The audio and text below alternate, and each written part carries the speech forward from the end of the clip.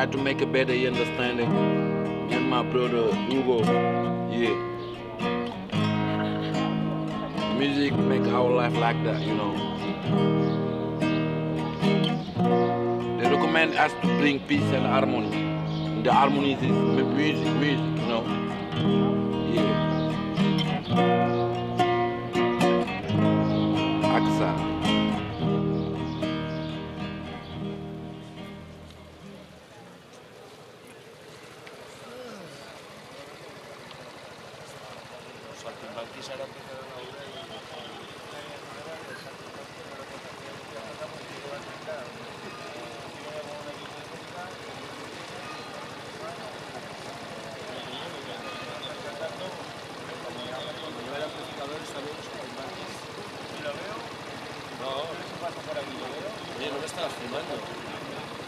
¿Perdone? ¿Me estarás filmando? ¿A usted? No. Ah, pues me estás enfocando a mí. No, no le estoy enfocando a usted, estoy usando mi cámara. Usted es un poco nervioso, me parece.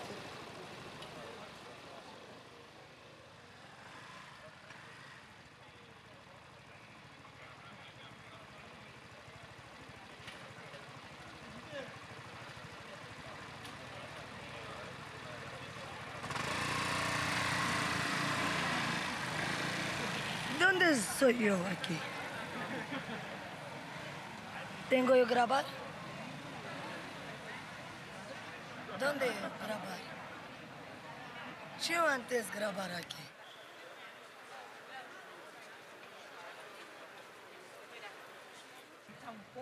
Aquí te me creo, of the boy, the chista she play, es no, que te creo, de numa y apon, vina pon, y te che, numa y apon, que te me crete voy, de estar, she think que inuye.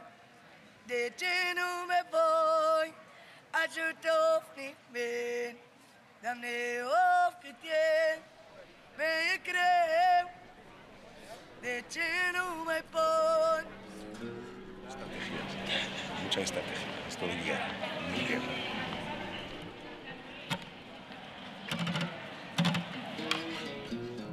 One of the reasons I came down to Barcelona was to escape what was going on in France. Because the situation with music and the situation with lots of other civil rights was being oppressed, basically. You didn't feel free anymore. You could feel free about 20 years ago in Paris. You could really feel that the system was closing up. Sí, la calle perfecta para grabar, ¿no? Pasamos por Petrici. And when I arrived here, there were signs that said, no percussions and no amplifiers. But you could play in the street.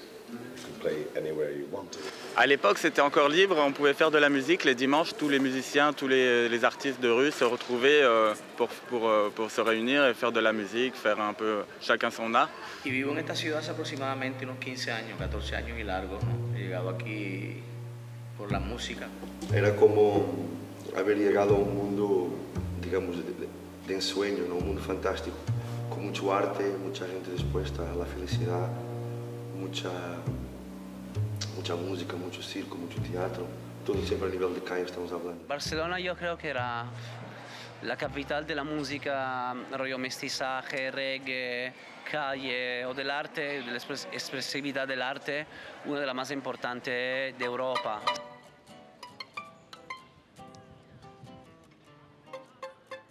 Acá en el 2002, justamente una de las razones por la cual me quedé en Barcelona, y bueno, en el caso de Che Sudaca también, nos quedamos, digamos, en Barcelona, era porque se podía tocar en la calle y se podía vivir de la música. Foi uma coisa muito linda, né? Quando eu cheguei em Barcelona aqui, eu vi a música na rua.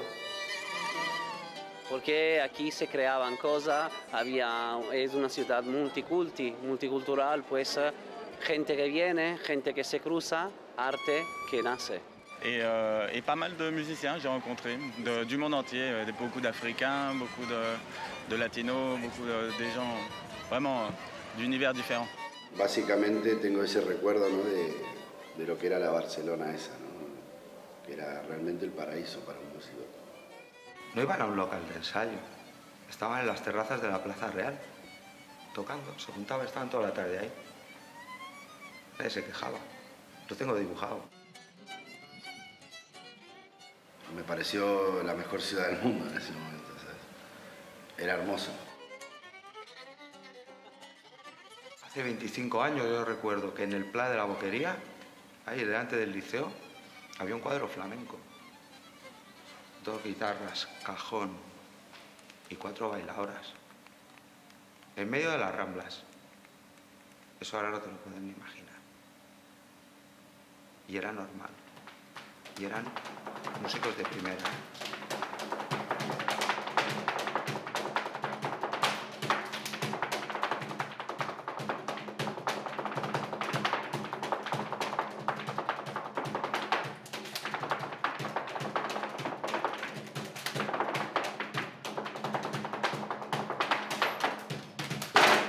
No solo se podía tocar y vivir de la música, ¿no?, tocando en la calle, sino que la gente te veía como un músico, un artista, ¿no? En cambio, en nuestros países de origen, en Sudamérica, te decían, ¿de qué trabajas? Soy músico. No, pero de verdad, ¿de qué trabajas? No és que tu tinguis un sou fixe ni un lloc fixe, tu has de tenir l'energia i la força per dir yo toco aquí, he d'anar a tocar aquestes hores. Un trabajo que como cualquier otro te tienes que dedicar, empeñar y más allá de los minutos y las horas al día que estás en la calle, hay mucho trabajo detrás en tu casa, ensayando, practicando. Y no sabía que era un trabajo, para mí era muy normal. Cuando me di cuenta ya, yo trabajo de músico. Es mi medio de vida y quiero que siga siendo mi medio de vida. Trabajar en la calle tiene un componente que consiste en ir a proponer que suceda un hecho, un acontecimiento, un incidente en un lugar donde no se espera que este incidente se produzca. Es también una experiencia, una prueba para ti misma, ponerte en medio de la calle y, ¿no?, aceptar que haya un montón de ojos que van a mirar para ti, confrontarte tú también con los demás. Es muy difícil hacer eso, algo que proponga, que la gente responda. It's a beautiful atmosphere. It's a spontaneous concert. Well, I just need a very nice old plaza. There's a lot of people at that concert. There's a lot of people, and they don't know you.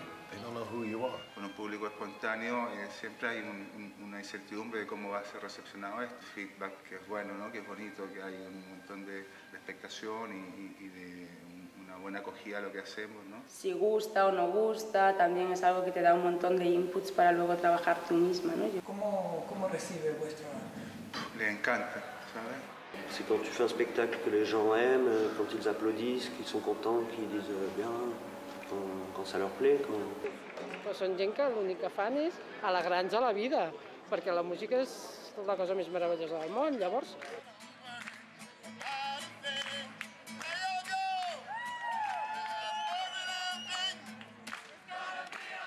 Às vezes tu tá tocando na rua, as crianças estão em volta, estão os turistas. The people react great. People love the music. People come in, the tourists especially. Jo quan veig a la gent de les terrasses, no?, que els veus que els van seguint el ritme i que els aplaudeixen i que a vegades que hasta canten amb ells i tal, dius, veus, això és molt maco.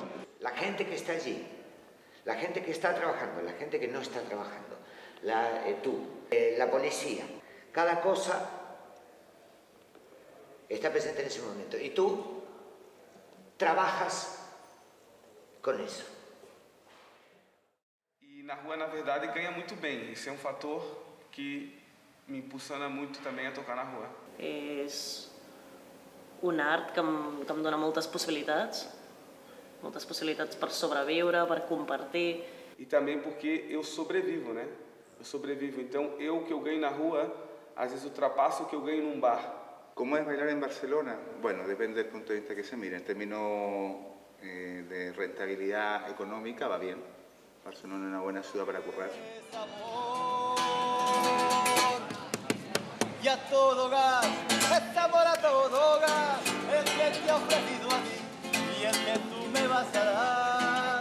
Y a todo gas, es amor a todo gas, el que te ha ofrecido a ti.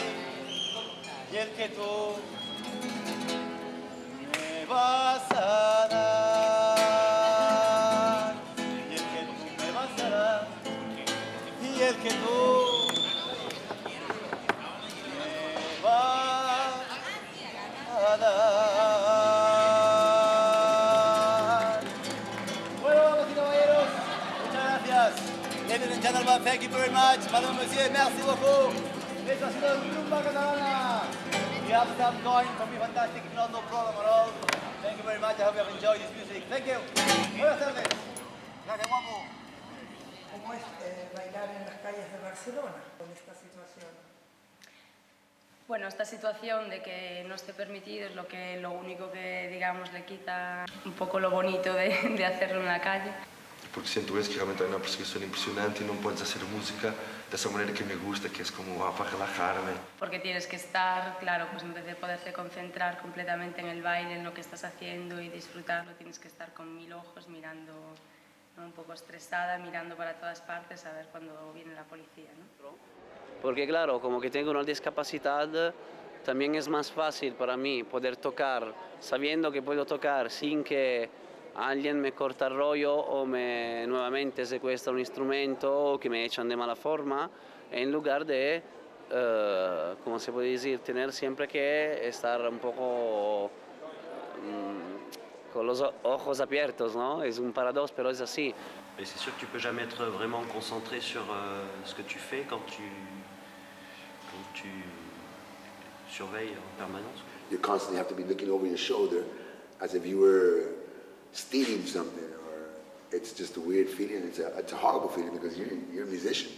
Y haciendo el cálculo de cuánto te cuesta lo que te van a quitar, la multa que vas a pagar, y entonces esto lo hace un poco estresante. Estou tocando aqui e tal, estou com o meu grupo aqui e tal, a polícia vê, a gente tem que parar antes que eles nos vejam. Sabes, estás a hacer música, estás ahí mirando a veces ven la policía, no sé qué, a veces es mucho estrés. You're not going out there to do anything harm. On the contrary, you're out there to go give something good to people.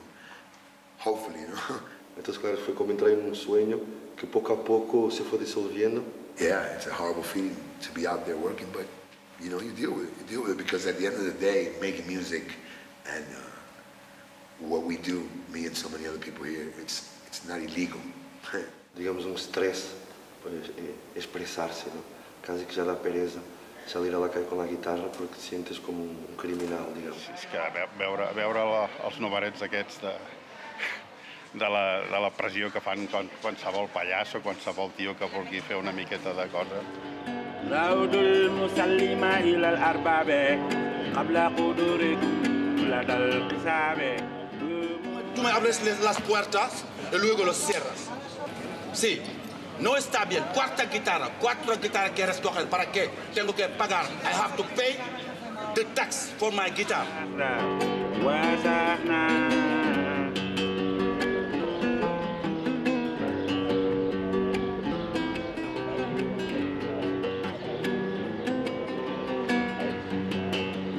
Raudul musallima ilal arbabe qabla qudurikum ladal.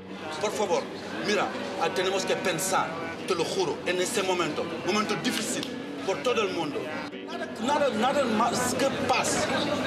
No vendo la droga, no robo, no nada. Tengo wisdom de hacer lo que puedo hacer, wisdom de no ley. Pero no se puede pelear con policía. Pero porque la policía tiene que hacer fuerza.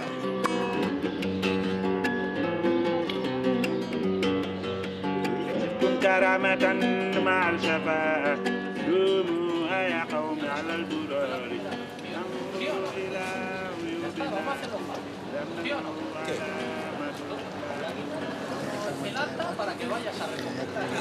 Es mi guitarra, no tienes que llamar. No puedo dejar de grabar. Estoy realizando un documental justamente sobre este tema. Sí, lo que pasa es que no puede difundir las imágenes si no pide previa autorización, no sé si lo sabe. Lo sé en qué condiciones tengo que difundir las imágenes. Bueno, habiendo pedido previa autorización primero, ¿eh? El documento. نطول سلامة لدى القيام واجتنبوا الخسيد والبغداء سخرية والفخر وسخنا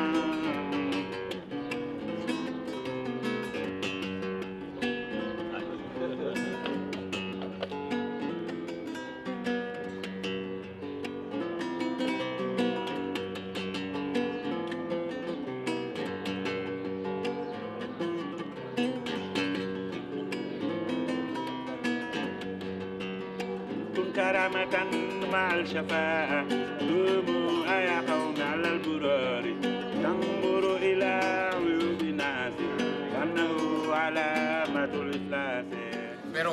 no lleváis, por favor. Pero no lleváis, por favor. No lleváis su instrumento. No, pero no lleváis el instrumento, por favor. No tenéis que llevar el instrumento. Eso no es normal. Eso no es normal, no es normal. No le lleváis su instrumento. No le lleváis su instrumento. Porque él no está haciendo nada malo. Él no está haciendo nada malo. No lo tenéis que llevar su instrumento. Vayan a detener ladrones, Nada malo. Hay que volverlo su instrumento. Esto es una estafa.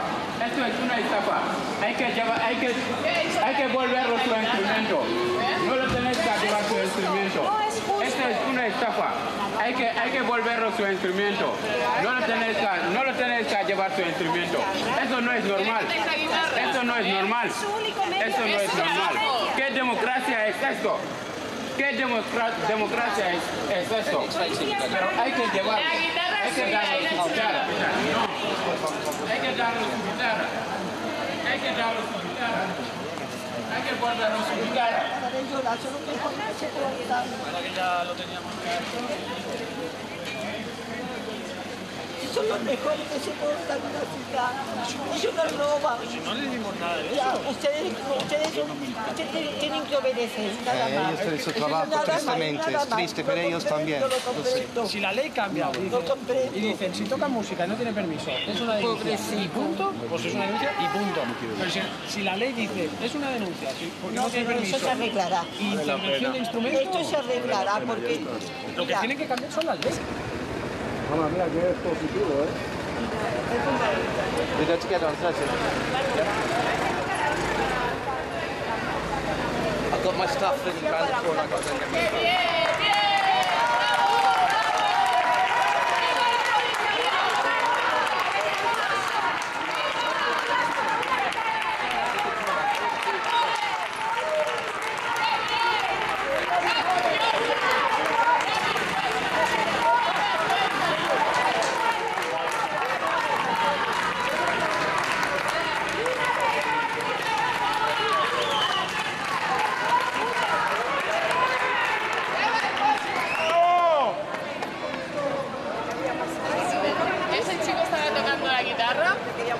Le han multado, le han quitado la guitarra, o sea, vergonzosa. Aquí 10 policías de mierda.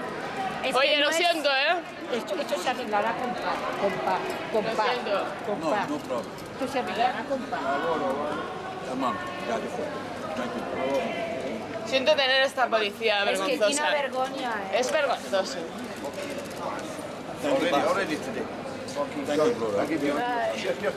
Yo no tengo ningún dato de un lugar peor para los músicos en este momento. ¿Te han quitado el instrumento alguna vez? Por lo menos 30, 40 violines me quitan.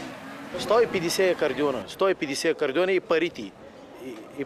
Y dinero también. 30, 40 violines. Y aparte de mis paisanos, por lo menos muchos acordeones. Y instrumento y todo, и multa. Колкото искаш, имам там в гвардия Урбана около 150-200 билечки, които са. Ама аз ги късам и ги фъргам. Мене не ме интересува това нещо.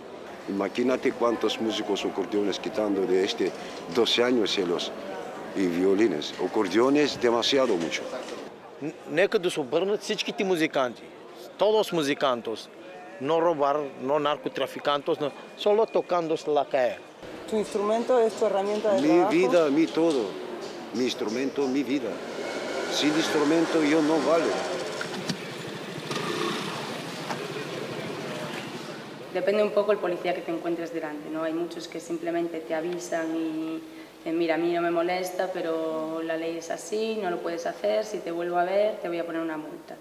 I hay otros que directamente vienen, te requisan el material i te ponen la multa. Però van vindre uns que potser eren molt joves, molt novatos, que li van dir, com te volvamos a ver, te vamos a meter una multa, te vas a acordar de nosotros. Llavors ja li ha agafat molta por. Van vindre dos de paisà i em van dir, potser que ven això? Dic, home, no, cada dia no em venc, però una vegada sí, perquè jo cobro la no contributiva i amb això no tinc per viure.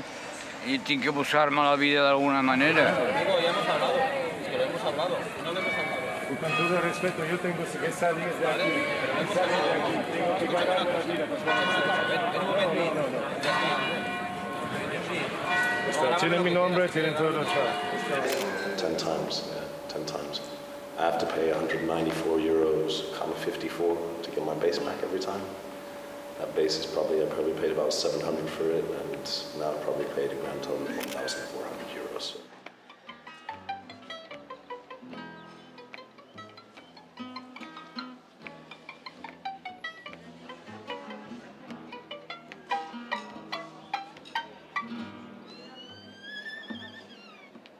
First I was afraid, well I was petrified.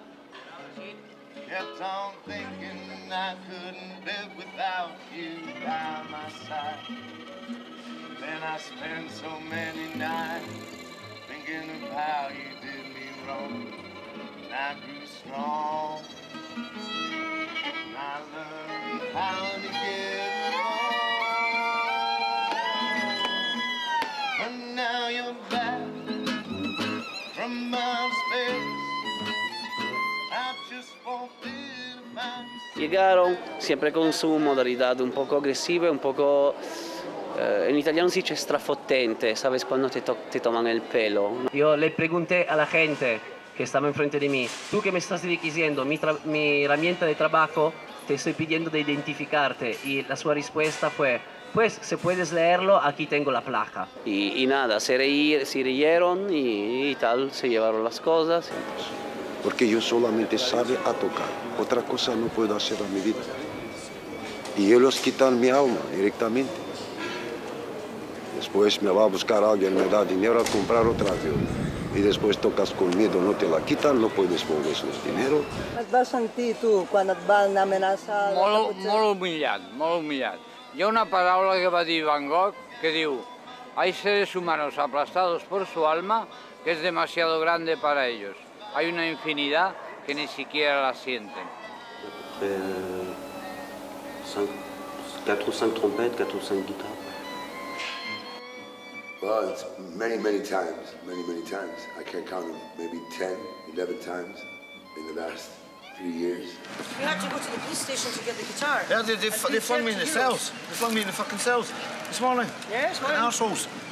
He says, you know play. You know play. I says, fuck you.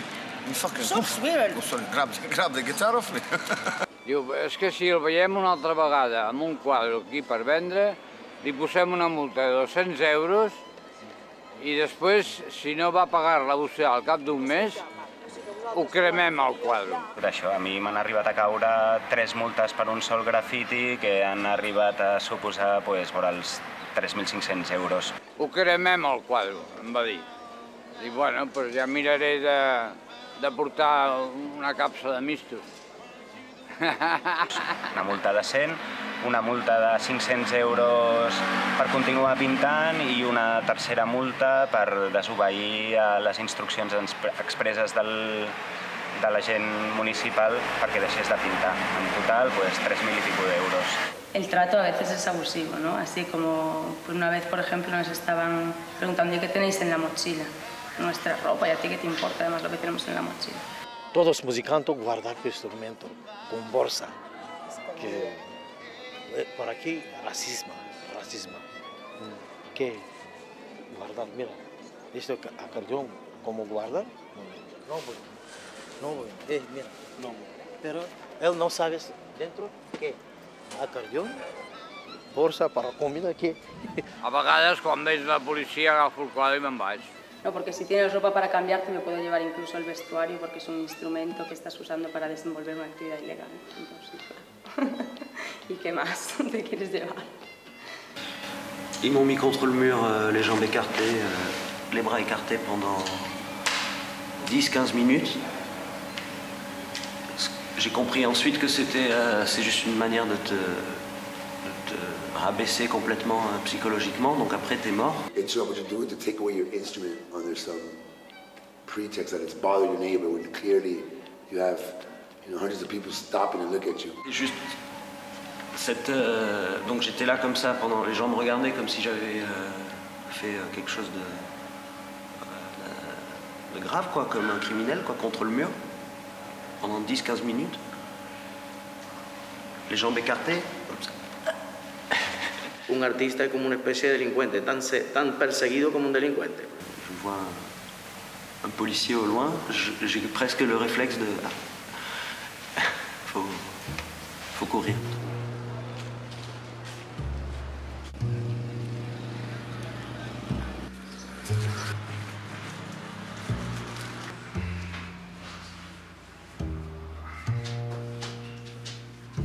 Tengo aquí una persona que se le decomisó una guitarra el día 11 de mayo. Tienen que buscarla, esperar un poquito y ahora os llaman y nos dicen algo. Gracias. Que ahora el papel blanco que me va a dar se llama el impuesto del quinto elemento. No es un impuesto, es una tasa por decomiso, es como una denuncia, es una tasa para recuperar el género decomisado, no es un impuesto. Es una tasa, no es un impuesto. No es un impuesto municipal, sino que por las ordenanzas, me imagino que pondrá lo que es la ordenanza, hay una ordenanza del civismo por ruido y por eso se sanciona esto. Entonces no es bien un impuesto, sino es la denuncia o la tasa. Sí, espera usted. Sí. Muchas gracias.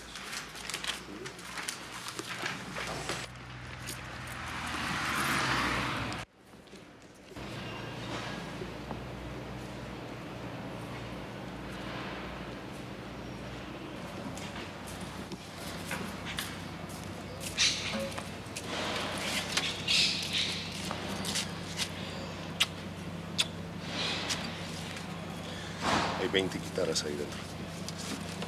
20 guitarras y 20 acordeones. Les he contado. Hay 20 guitarras más y 20 acordeones. Y la misma cantidad de skateboards.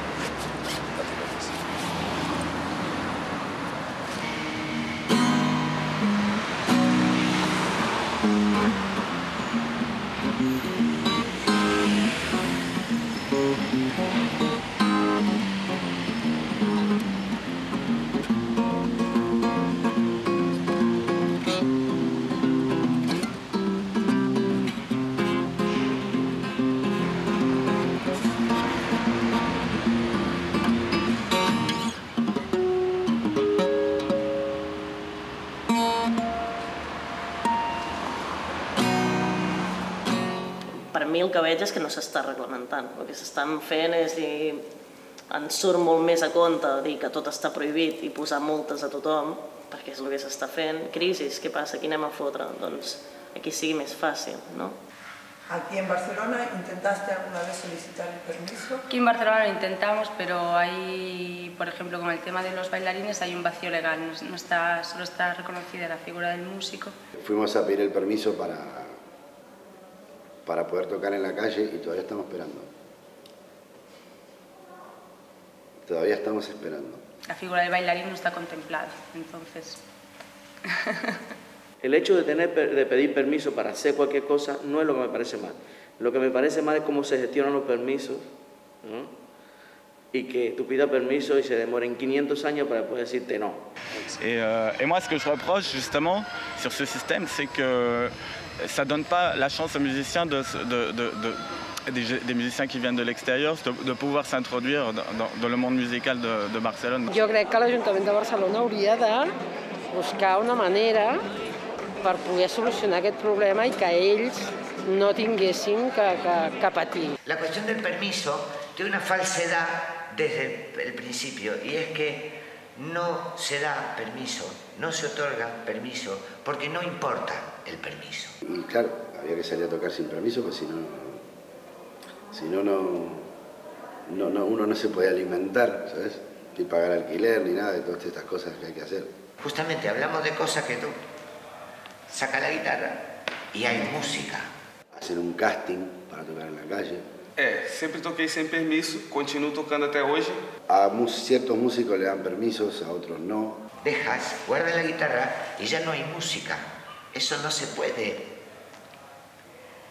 regular. ¿Por qué? Puede haber música, puede no haber música. Yo pienso que en una sociedad, en cualquier sociedad, tiene que haber unos cánones de comportamiento. Porque puede haber o no. En général, un musicien, il sait respecter, quoi, parce qu'il sait écouter, tout ça. Et donc, je pense qu'on est capable de s'autogérer, en fait. On n'a pas besoin de la mairie pour qu'ils viennent nous casser les pieds et pour qu'ils viennent nous dire ce qu'on a à faire, quoi. We don't need any rules and regulations. We talk to each other, we know each other. We know each other's names, we shake hands, we hug. En la meva opinió, el fet de que es donin uns permisos o que es prohibeixin segons quines coses, trobo malament que sigui una prohibició total. Trobo bé que s'hagi de reglamentar. Tiene que haber unos acuerdos, ¿verdad? Porque si no nos vamos a volver locos, todo el mundo piensa diferente. Solo está contemplado en caso de fiestas. Te dicen vete permiso, no dan permiso después. No entendemos qué quieren hacer. Y en los lugares que el ayuntamiento diga.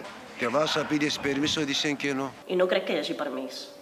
Simplement crec que hi ha prohibicions, no existeix el permís. Entonces no hay permiso. Tú me estás vendiendo el derecho que ya tengo. Por supuesto que no está contemplado, porque no se deben otorgar permisos. Hoje em dia, tem que ter permiso para ir na rua fazer protesta. Porque ese lugar es público. Well, I think public space should be public space from the laws, and from my understanding, it's public.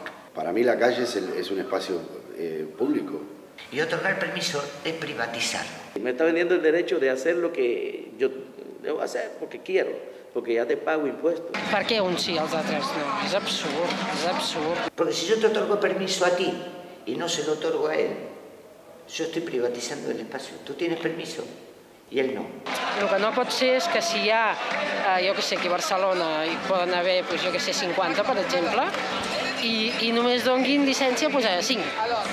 Él puede decir que he hecho yo para no tener permiso.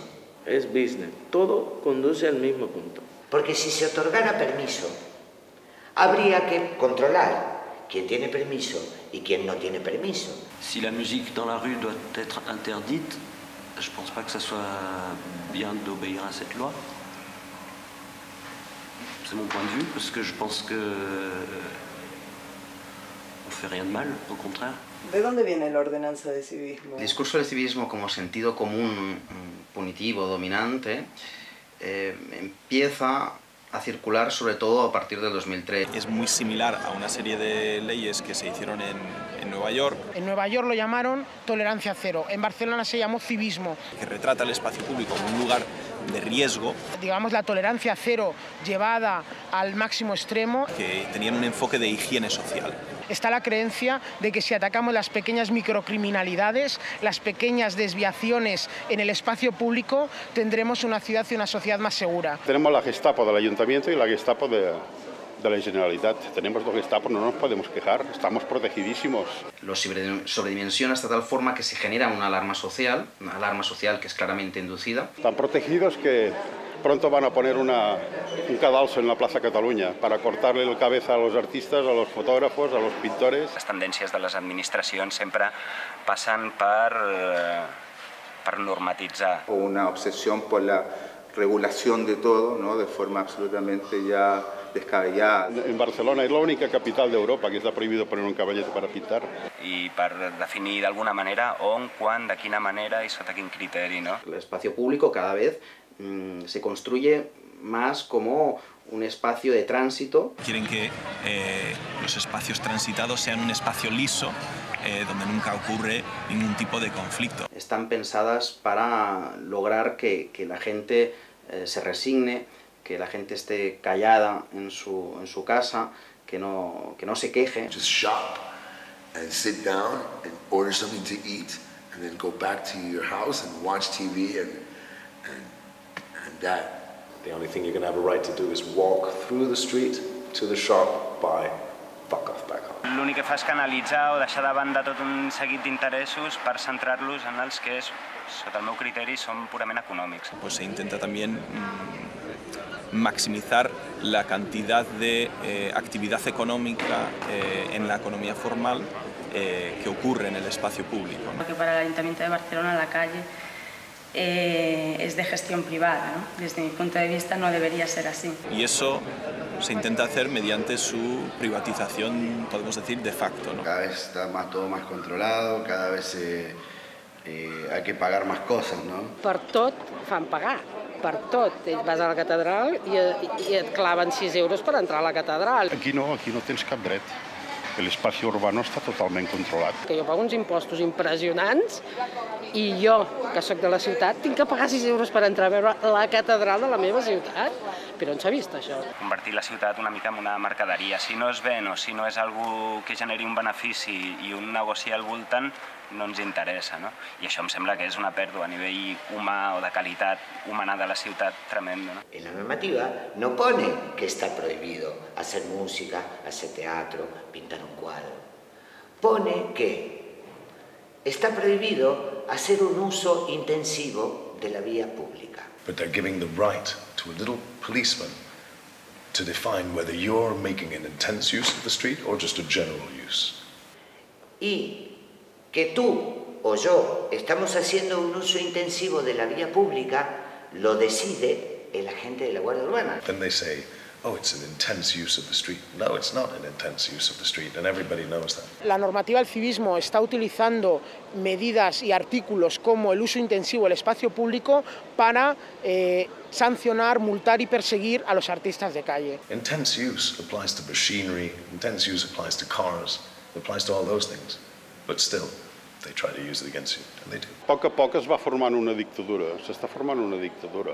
Intentando generar ciudades marca. Perquè és que arribarà un punt que no sé què és el que pretenen. En las cuales no se tenga un acceso libre a la cultura. O sigui, la dictadura que estableix que els pobres, els obrers i els operaris i la gent que el sou està controlat paguin hisenda tot regularment. Aviat ens posaran una multa hasta per, jo què sé, per baixar les escales del metro. I del que es tracta és que tothom pugui enriquir els bancs. But they throw and they invent all of these little rules and regulations to be able to say, oh, sorry, you can't do that. Define can't. What is can't? You can't play music in the street. I'm going to keep on doing it, so you have a problem. It's not can't, it's I don't want you to. I don't want you to play music in the street. Well, hang on a second, you're not my daddy. Tú eres músico y puedes ocupar tu cuota como individuo dentro del espacio público, pero al hacer sonido transformas el espacio y de repente se proyecta mucho más allá de ti y hay una especie de ritual, ¿no? Pero ese tipo de ritual mejor que esté en las iglesias o mejor que esté en los conciertos donde pagas entrada, etcétera, etcétera, pero en la calle no se puede dar.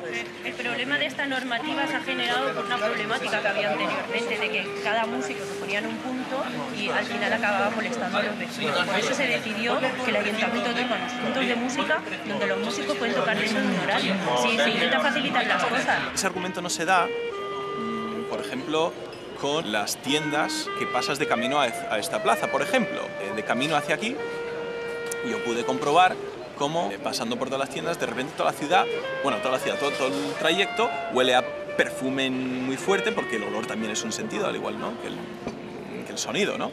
Y eso me invade a mí y yo no quiero oler eso, ¿no? O oigo tecno a toda caña, interrumpiendo la música de otra tienda que también está haciendo, y de repente tienes como una especie de cacofonía en el espacio público. Que salgan, ¡ay, que se callen! Pues cierra la ventana tú. Ellos están trabajando también. Los vecinos no se quejan tanto, ¿no?, supuestamente, o no son tan perjudiciales para la convivencia como una persona que está haciendo música en vivo y en directo, te está facilitando una experiencia humana. Por eso yo digo que no comprendo cómo las personas de aquí han permitido que les quiten ese derecho de tener en la calle un músico. Están multando a un músico. ¿Dónde cojones vamos a llegar? Un pintor, un poeta, o un tío que haga marionetas. No saben que se están poniendo ellos mismos la soga al cuello, van a convertir esta ciudad en un dormidero de turistas. Un turismo más que viene fin de semana y hace como una especie de fast food gigante, ¿no? Come, bebe en la calle, gasta, deja el dinero que a ellos les interesa porque el pueblo realmente no lo ve. Está muy dirigida a vender una imagen de la ciudad que no es real tampoco. Como músicos nos hemos sentido muy usados. Que no lo permite, pero vive de eso, es una imagen que utiliza en los folletos turísticos. Han utilizado a los músicos como también una carta de presentación a los turistes, no? Barcelona, dins de l'ordenança cívica, prohibeix l'ús de l'skate en espais públics sanciona i criminalitza aquesta activitat. ¿Le quitan los patines? Quitan, sí, quitan los patines y había un día ahí que tenía una furgoneta de la policía con más de 20, cogiendo de todos que pasaban al lado de ellos. Però al mateix temps organitza un aconteixement com els X Games, en els que fan venir patinadors de tot el món, organitzen un show supermediatitzat a nivell internacional amb un munt de sponsors i així. Están muy enfocadas y dirigidas a comunicarse con el turista y con el visitante, no tanto con las personas que viven en Barcelona, ¿no? Y generar una ciudad idealizada para el turismo, etc. I aleshores això és un plus per la marca Barcelona i pel model Barcelona, ¿no? Porque luego las personas que vivimos aquí sabemos que la ciudad y el ayuntamiento y la ley de civismo, etcétera, nos coartan constantemente nuestras pequeñas cosas cotidianas del día a día, ¿no? Es que insostenible, sino que cada vez las leyes que van apareciendo son cada vez más retrógradas, más absurdas, ¿no? I van venir, hi havia 4 guàrdies urbanos i 6 policies nacionals. 6 policies nacionals. Jo em vaig quedar... Vaig pensar, però això és possible? Sí que tenim calés d'aquesta ciutat que puguem pagar tants vigilants, tio. Vull dir, perquè és increïble. Suele pasar, personalmente me pasó varias veces, que la gente proteste contra el policía porque se lo estaba pasando bien, no estaba viendo ningún problema y el policía viene.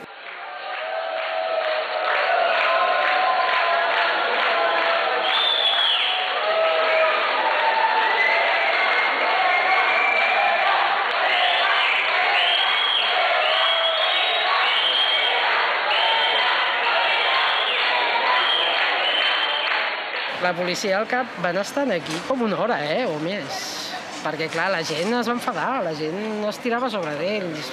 No a l'extrem de tocar-los ni molt menys, però estaven molt enfadats. They came up to us, to a terrace, to policemen, and you could tell by the way they were looking at us that they were like... So we put the instruments down, because we're musicians.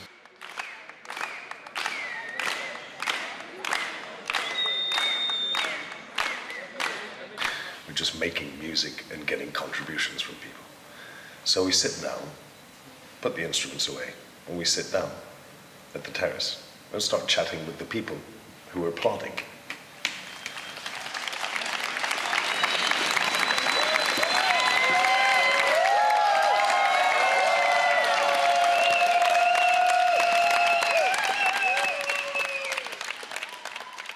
Es van aixecar ells dos, no tenien instruments, però és igual. Es van posar un altre cop allà a la terrassa a cantar tots dos. No tenien instruments, com no se'ls emportessin amb ells, ja no podien fer res més. Però vull dir, van cantar i la gent, bueno, aixecada, aplaudint, fent corro, vull dir, i cantant amb ells, vull dir, va ser molt maco. I vaig pensar, veus com la gent no li sap greu que aquesta gent cantin i en canvi s'indignen per el que estan fent amb aquesta gent, ¿no? Ante una indignación generalizada. Pero totalmente desobediencia. Ante una serie de quejas irresolubles. Pues desobediencia en frente a la injusticia. Le problème aussi, c'est que beaucoup de gens, peut-être la majorité, agissent en fonction de ce qui est légal et ce qui est illégal, ¿no?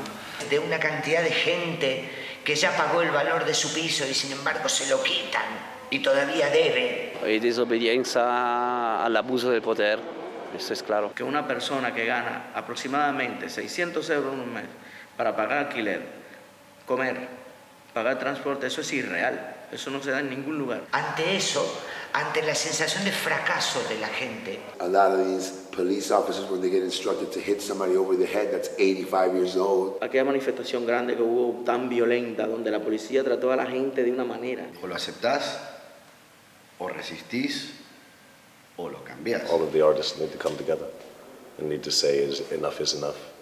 The street does not belong to you.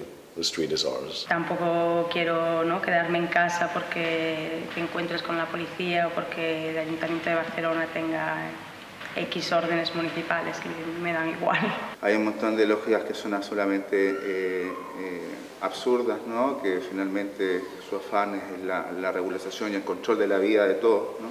Y frente a eso, evidentemente, la única opción es la desobediencia. What is obedience? Because obedience, I think, at least in my opinion, it's one shouldn't obey something that's unjust. You know, we have this big problem. Vos te encontrás un policía que por ahí, cuando se pone el disfraz de policía, él dice, yo no hago las leyes, yo solamente tengo que cumplirlas. Y le da igual la ley que sea, si es justa, si es injusta, si es lo que sea. And they can't find it inside themselves morally not to do something like that, they just follow the order. I don't know, I can't see how people could do that. That's obedience, that's blind obedience in my opinion. Las personas que estamos en esto, ¿no? Ya contamos un poco con lo que hay y evidentemente no vamos a obedecer la legislación del Ayuntamiento de Barcelona, pues no trabajaríamos y no podríamos vivir de esta manera. ¿Propuestas? Desobedecer. This is not even disobedience, this is just something that just doesn't make sense. These bylaws and normativas that they put out here. Una de les propostes de la llei de seguretat ciutadana més preocupants és aquella que prohibeix gravar en l'espai públic forces i cossos de seguretat de l'Estat. Estaba ahí filmando y habían dos agentes pidiéndole la documentación a alguien. And there were two girls that were just filming us play. De repente uno de los agentes se da cuenta que la turista está grabando. And while the cops came, they were still filming, and of course the cops came to them telling them, no, you can't film that. Y se giraron y le querían quitar la cámara para borrarle el documento donde ellos salían. Because they don't want that people would see all over how they treat musicians in Barcelona and they take their instruments. Bueno, básicamente la ley de seguridad ciudadana es una ley mordaza. Es amordazar a la ciudadanía y muy en especial a aquellos que pueden ser testigos incómodos de ciertos abusos policiales, en este caso. Ella simplemente estaba filmando. Quita derechos a los ciudadanos y da poder a la policía. Si usted graba esto y lo pone en medios de comunicación, necesita su documentación, porque si pone en entredicho nuestro honor y en contra de nuestra imagen, entonces emprenderemos acciones legales contra usted, señorita. Necesito su documentación, por favor. Por eso se prohíbe grabar las fuerzas y cuerpos de seguridad del Estado en el espacio público con un concepto muy ambiguo. Con él, creo que lo son mis padres. Entonces, primero a mi. No m'està parlant vostè amb respecte, no s'ha dirigit. Qui és vostè? No s'ha identificat. La seva identificació, sisplau, que conec els meus drets. Si vostè no vol que el gravi, m'ho haurà de demanar. Però no em toqui amb les seves mans, no em toqui. Y quiero su documento también. Por ley de protección de datos necesito saber su documento. ¿Vale? Pues si esta grabación se utiliza con los fines que no deben. Es que lo podrían prohibir cuando ponga en riesgo la integridad de los agentes y bueno, la típica cláusula que en verdad le da el poder al policía de turno para interpretar que en ese caso concreto se está actuando ilegalmente. Pero parece como si aquel chico que es músico, lo tienen como si fuera un delincuente. Y ahora pueden denunciar que ha hecho desacato a la autoridad. Y yo le he dicho, si fuera un Aguirre, se lo harías igual. Ahora es lo que faltaba. Mira, ahora lo esto es... Y para eso pagamos un sueldo. Hola, mira, más todavía. ¡Hombre, bravo! Era por un músico. Ocho por un músico, tú, esto es escándalo, qué vergüenza. Es una película. Pero por un músico, 8 policías. Es increíble, Y parece que obedece a una lógica muy hipócrita, que es máxima visibilidad hacia los ciudadanos, que tienen que ir identificados, pues se les pone multas astronómicas, y en cambio eso contrasta pues con esa opacidad bajo la cual quieren trabajar ellos, ¿no? Policías que no se identifican, policías que llevan la cámara, ¿no? Como los antidisturbios en su casco, pero que no permiten que otros les graben, quieren tener el control absoluto de la situación, y eso es propio de les dictadures. Jo considero que és normal que nosaltres, els ciutadans, vulguem veure què és el que fa la policia. Perquè, a veure, perquè ells tenen dret a fotre's una pallissa i tu no tens dret ni a manifestar-te ni a tocar una cançó en una terrassa. No se quiere testigos incómodos, no se quiere que haya periodistas que puedan llevarles después a juicio. Y le amenazó a una que la podía detener si hacía fotografías. Aquella chica de allí, que lo ha filmado todo y le han amenazado y la han retenido ahí. Ah, sí, también. Sí, sí, sí. Todo el que se mete o le hace algún comentario, ¿ves? Te quito la libertad para darte seguridad. Es esto lo que está pasando, tío. Eso es dictadura. En esta vía, la vía administrativa, la policía actúa como juez y parte. El policía tiene presunción de veracidad. En el derecho administrativo funciona un principio que es el principio de veracidad, que significa que se presume que el agente de policía dice la verdad. Tú puedes declarar lo que quieras acerca del incidente que ha sucedido, pero lo que declara el policía es verdad, porque lo declara el policía. En el proceso penal, por ejemplo, funciona el principio de presunción de inocencia. O sea, se tiene que demostrar que uno es culpable y si no, es inocente. Un agente de la Guardia Urbana que tiene presunción de veracidad tiene orden de considerar uso impropio del espacio público tu trabajo y lo impide, porque no tienes licencia. En el ámbito administrativo es al revés. Es uno que tiene que probar que es inocente, con lo cual a la práctica es imposible muchas veces, porque si el policía dice que el ciudadano estaba haciendo tal cosa, esa palabra prevale por encima del ciudadano. Y si tú pides licencia, no está contemplado otorgar licencias. Lo que hace la administración, el Estado, es situar el conflicto en un campo donde sabe que puede ganar con mucha más facilidad.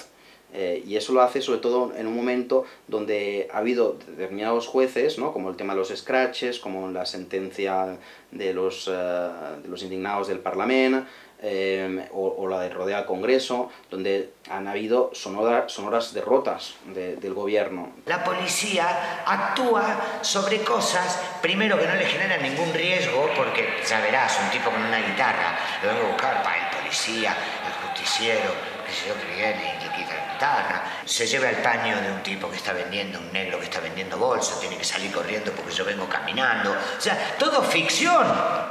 Expliquen, un dels manters havia sortit del vestíbul del metro per comprar menjar quan uns agents li han exigit la documentació.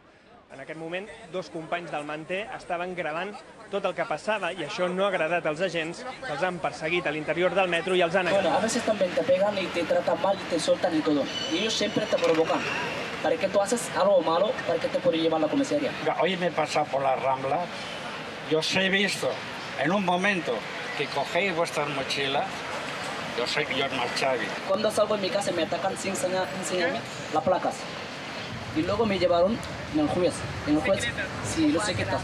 Y me daban una multa de 350. Y yo no lo podía pagar, me llevaron en el cárcel. Lo que ha pasado es que rebem moltes violencia por parte de la policía. Aquí, ¿cuánta gente está han roto las piernas aquí? Que levanten la mano. Todos. Decir que nosotros no somos ni delincuentes, ni ladrones. Somos gente normal como cualquiera, tenemos familia, tenemos responsabilidades.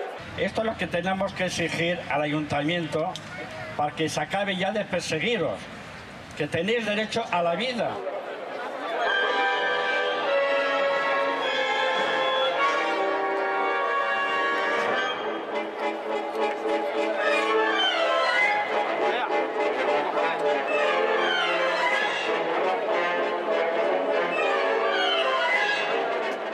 El negro salió corriendo con el paño.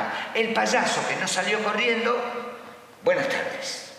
Sabemos que esto está prohibido, ¿no es cierto? Y sin embargo, me va a permitir la documentación. En el marco de lo que se propuso con la normativa, les designaban como incívicos, ¿no? ¿Y qué colectivos son? Pues son prostitutas, en muchos casos venta ambulante, artistas, músicos, son personas sin techo. ¿Por qué pide? Yo no tengo tabaco. ¿Es lo que haces para vivir? ¿Cómo te trata la gente? Bien. ¿Gente bien? ¿Y la policía? Mal. ¿Con la Guardia Urbana qué pasa? Me voy.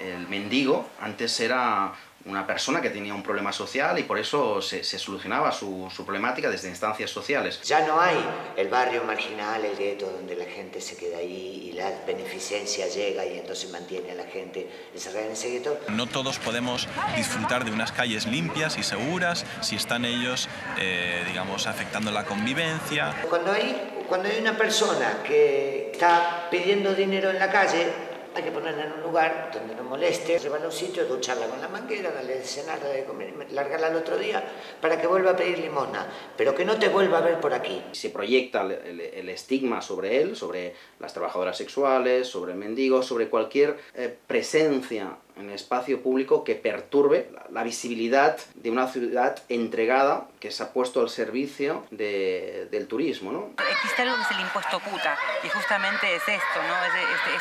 Este castigo institucional que da la Generalidad de Cataluña o el Estado español o cualquier país del mundo que ponga una multa a una trabajadora sexual que no tiene ningún tipo de derecho, ningún tipo de oportunidades y ningún tipo de opción. Eso oscuro y siniestro que está por ahí, la puta, la droga, el robo, los payasos de la calle, los terroristas, todo eso negro y viscoso y oscuro no te ataca y no te contamina en tu vida de Canal Plus, Liga y sofá de puta madre, no te contamina gracias al poder. Te anulan como ser humano y te castigan y te obligan a trabajar más para pagarte. O sea, de lo que ellos dicen que está mal, tienes que trabajar, porque claro, tu trabajo no tienes. Tienes que trabajar para darles dinero al Estado. Y sí, por supuesto que eso es proxenetismo. Eso sí que es proxenetismo.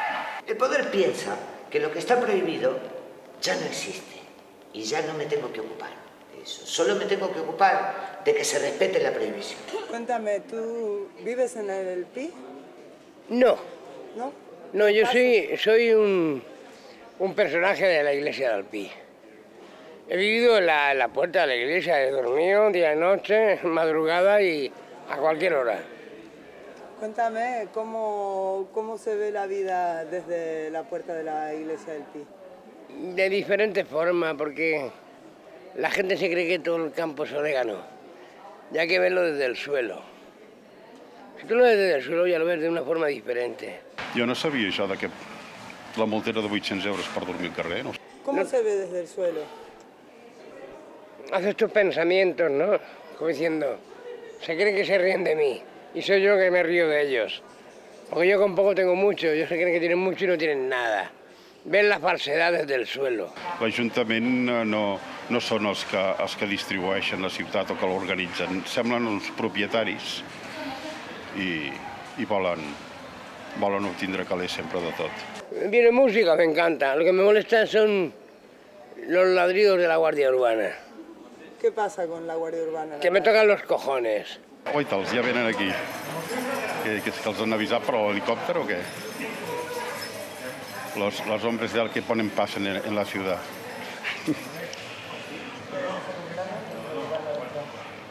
Estava a la porta de l'Àngel intentant vendre pintures. Van vindre aquests senyors, li van prendre les pintures, li volien prendre les pintures. Aquest noi té problemes de nervis i llavors li van prendre les pintures i llavors li va fotre una empenta al policia i no sé quants mesos es va passar a la model. Un día me sucede, oye, levántate que no se puede dormir en la calle. Digo, pues llévame a tu casa. No puedo dormir en la calle, pues llévame a tu casa. No, la violencia institucional tiene que ver con esto, con aquellos excesos por parte del Estado, en este caso por parte del Ayuntamiento de la Administración, contra la ciudadanía. Han sido tratados como indeseables, porque son figuras transgresivas, ¿no? ¿Qué te gusta el arte? ¿Qué te da a ti? Porque mira, empezando porque el arte para mí es una cosa que sale del alma, de las entrañas. Es cuando dices, este soy yo, tu vivencia pura. Los artistas son especialmente peligrosos, son una clase muy peligrosa porque se mezclan y se difunden con muchos tipos de clases sociales. El arte está en la calle. Y si no hay arte, no hay calle. En todo acontecimiento social está la música presente. Music is a celebration of life, it's a celebration of joy. La música viene del amor de las personas, viene del alma, es alma la música. And music represents all of our human psychology. And we really come together. Pero creo que la música es el mejor invento que hizo el ser humano. Hasta en una marcha donde no hay instrumento musical, pero la manera de la gente comunicarse, cuando hacen su protesta, es música. Todo eso es música, la música es la vida. No encuentro otra definición. Para mí es mi vida. La música absolutamente una vida. Fue uno de los psicofármacos más potentes que tuve para no caerme en la depresión. Caminó una persona o estaba sentado de una terraza, una persona muy triste, va, alguien toca una canción, esta persona puede llorar, puede bailar. They've obviously been through a hard moment and you've given them something that's done them a lot of good. La música puede cambiar el mundo, creo yo. There's always light and dark constantly. We need that contrast to feel better in this world. Que hay un trabajo muy bonito y una forma de expresarse muy bonita a través del cuerpo, ¿no? Well, music is everything, I guess. It's what I wake up to, it's what I go to sleep to. Yo no puedo vivir sin música. Imposible. A música é uma forma de resistir. La participación democrática es también esto, es quedar en las plazas y hablar, es quedar en las plazas y debatir y es poder ejercer y disfrutar del arte en la calle, ¿no? La desobediencia es básica, o sea, si estamos vivos tenemos que desobedecer, si no, sería preocupante que no se desobedeciera. Cambiar un poco el método de la florecita, si vamos a dar una flor que sea radiactiva. El derecho de expresión, el derecho de manifestarse, de manifestar, generaciones antes de nosotros se lo ganaron. Hace falta que tengamos la misma actitud de los abuelos. Entonces, yo tengo que saber por qué estoy protestando, cuál es la normativa, qué artículo es, por qué. Creo que estamos en un momento donde es importante hacer red y ayudarnos uno con lo otro en lugar de hacerse una guerra entre pobres. Es muy importante que la gente se una. Si no nos unimos, estamos perdidos, no hay otra. Que el futuro está en intentar ir a por algo más y en luchar y resistirse a todas estas leyes que se están aprobando, que son de una represión brutal en todos los sentidos. Aunar los descontentos que reinan en Barcelona.